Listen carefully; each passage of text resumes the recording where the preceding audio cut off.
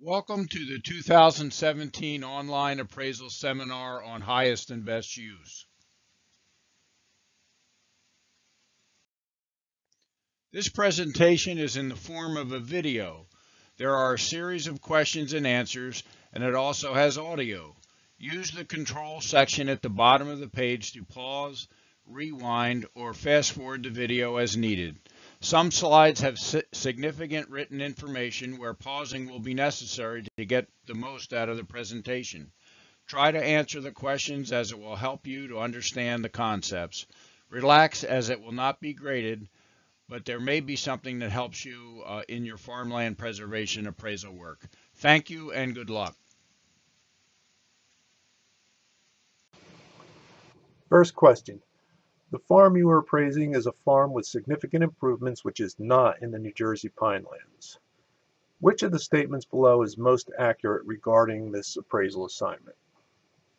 You are appraising this property as though vacant. You are appraising the land component of an improved property. In some cases, the improvement may influence the highest and best use and/or the value of the land. Or C, none of the above. The answer is B. You are appraising the land component of an improved property. Take a few seconds to read the above. The important concept here is that the improvements on the property can affect the highest and best use of the land. You are appraising a farm in a rural location which generally has farms and low-density large residential lots. The town has recently zoned the subject property and the adjoining property is industrial. Agricultural uses can continue, but single-family residential subdivision is not permitted. You decide to use sales which have low-density residential subdivision potential similar to most farms in the area. You decide to do this with the following extraordinary assumption. There does not appear to be industrial demand, and therefore we believe agricultural use in low-density residential subdivision is eventually the highest and best use. Therefore, this valuation is based on the extraordinary assumption that a low-density residential development variance will be granted in the future. If this does not happen, we reserve the right to amend our opinion of value. Is this an appropriate extraordinary assumption? The answer is no. Know that the SADC does not allow extraordinary assumptions in appraisals and that your value should include all risks inherent in a property. Appraising a 20-acre farm in the restricted after situation. It is located in an affluent community where buyers purchase farms and build large expensive homes, etc. Your subject has no home, but if restricted, it will have a 2-acre non-severable exception for a future home with no size limitation. Which of the following issues may pertain to this after valuation? Wealthy buyers will not be interested in this farm as it has too many restrictions. This farm may compete very well with large unrestricted sites in this town as a large home can be built on it. This may create a situation where the per acre value is much higher than the norm for a restricted farm.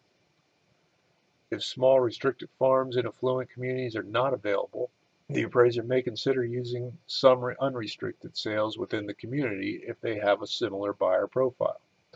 Adjustments can be made for the formal deed restrictions associated with the subject property when unrestricted sales are used, or both B and C. The answer is D, both B and C. Be aware that you will not always find perfect comparable sales. Sales with limited utility may be useful in certain situations, such as the one described in the question. Take a few seconds to read over the material. Thank you. You are appraising a 70-acre farm in a rural area with excellent cropland where there is minimal development pressure at this time. It is located in a zoning district where the standard minimum lot size is 5 acres and the minimum frontage is 250 feet. There is a clustering provision that requires a new interior street where the minimum lot size is 1 acre and the minimum frontage is 90 feet. Clustered subdivision lot yield is based on 1 per 5 acres. The subject property has 1,000 feet of frontage and otherwise good development and agricultural physical characteristics. While doing your due diligence, you find out that there have been no applications for clustered residential subdivisions in the entire town. You find that most residential subdivisions have been standard 5-acre plus lots farmettes on existing road frontage. What may be reasonable regarding this appraisal assignment? A. Clustered subdivisions on new interior streets may not be financially feasible at this time. B. If you calculate the potential lot yield based on clustered subdivision, you may want to tell the reader that this type of development has not taken place as yet. C. The clustering provision would be considered a negative to most buyers as it has not happened as yet. D. Buyers may consider the clustering provision a positive aspect of zoning, but the impact on price paid may be tempered by the fact that there is no demand at this time. E. Existing frontage may be important to some buyers as it represents current potential for subdivision. Or F. All the above except C. Answer F. All the above except C. Know that zoning does not necessarily represent the highest and best use. Take a few seconds and read over the material. You are appraising a farm in a fairly rural area of New Jersey where residential development was taking place from 2002 to 2007. The property you are appraising is located in a zoning district where standard lots are 3 acres with 250 feet of frontage. There is a clustering provision where lot size can be reduced to half an acre at a density of 1 lot per 3 acres.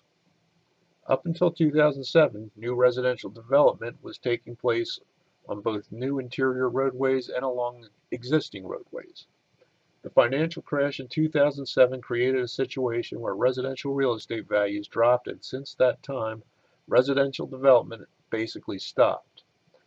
There have been no major subdivisions built since 2007 with the use of interior streets in the subject area. Occasionally, individual single lots are subdivided on existing roadways, but it is rare. Also, some residential subdivisions approved prior to 2007 were never built out within the same community. What is the reasonable highest and best use based on this situation?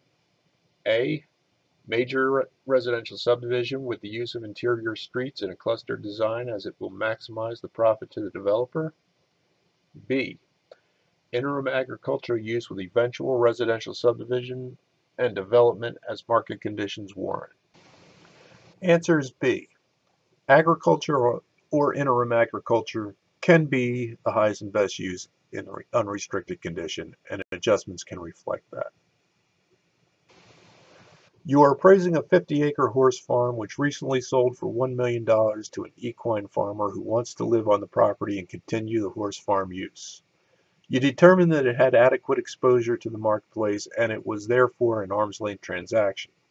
Sales of other equine operations support this price. The farm is located in a residential zoning district where there is residential development demand and farms in the area are being converted into residential subdivisions. The subject farm has many buildings, 12, fenced paddocks, and a training track. You estimate that the residential developers would pay $15,000 per acre if it were vacant land, and the demolition cost would be around $110,000.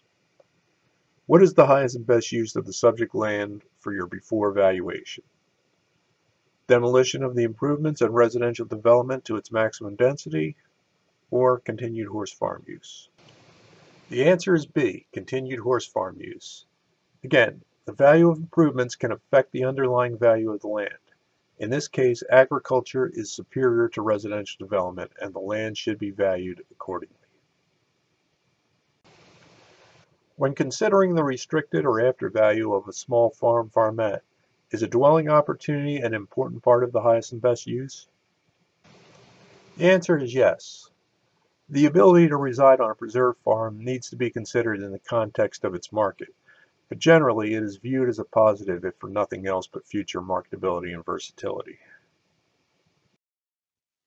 This seminar dealt with some of the important issues related to highest and best use in these farmland preservation appraisals. We hope there was something that can help you in future assignments. Please remember to sign and send the attendance certification page for the required seminars and materials to get credit for this continuing education. Thanks again.